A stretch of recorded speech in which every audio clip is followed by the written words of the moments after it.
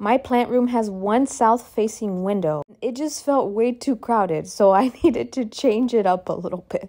But this one just terrified me. But I'm measuring. Look, I just want you to know this. I measured. Let's get the goods. I'm considered just a wee lad, and I need to climb everything to get anything that I need.